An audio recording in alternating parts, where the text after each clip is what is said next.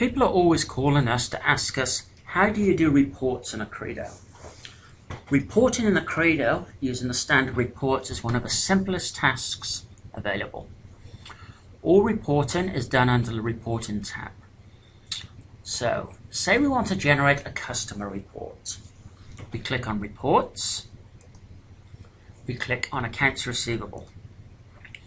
We can click on Customer Reports.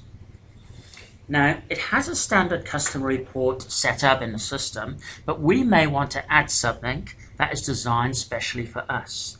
So we click on the Add Layout tab. It then comes up and we select Customer from the tab. Then by default, it's automatically generated us a report. We're going to call this report Our Customer Report. The report title is Customer Report, and we're going to click Save. Now you will notice that the customer report has now been added to our reports. If I click on this report, I run it as is, we basically have a customer report. We have the customer code and we have the customer name. Now, if we wish to edit this report, we could add another one, or we could right click on that report, click Edit Layout.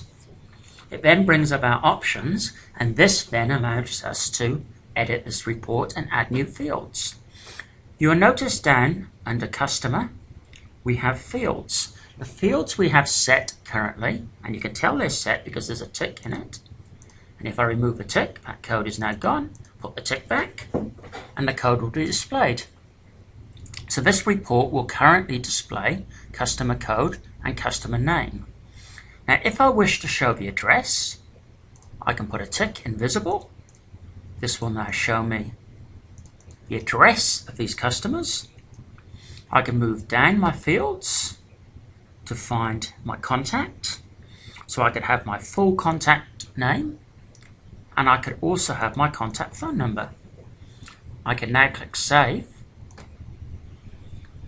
I can rerun my report. Now you will notice I have my customer code, my customer's name, address 1234, my contact person, and my contact phone number. And generating a general report is as simple as that. Thank you very much for watching.